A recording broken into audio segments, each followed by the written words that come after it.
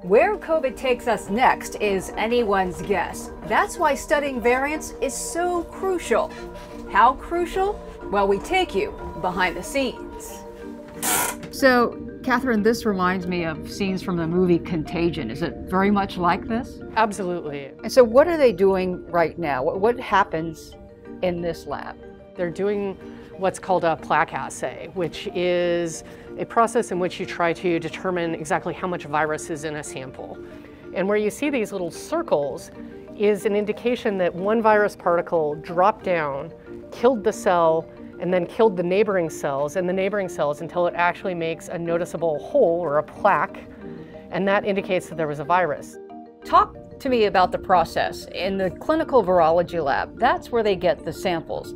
Where do you come in or step in? In the situation where Dr. Pinsky says, hey, we've got a new variant, we pick up that sample and we let that cook for anywhere from 3 days to 10 days. So when that virus is fully grown, what do you do with it?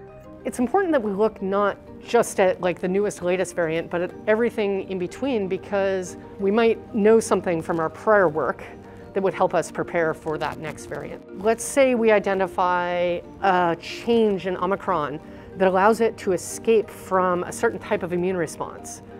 If the next variant that comes up has that same change, we know that we should be worried about that particular aspect of that virus.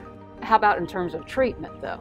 Hopefully we could come up with more broad therapies that the virus couldn't escape from. If there are patterns of how it replicates better in a certain situation, maybe we can figure out a way to intervene and prevent that advantage that the variant has. It's infecting still a lot of people every day, which gives the virus this incredible opportunity to basically try every potential mutation, and the ones that work well are going to succeed.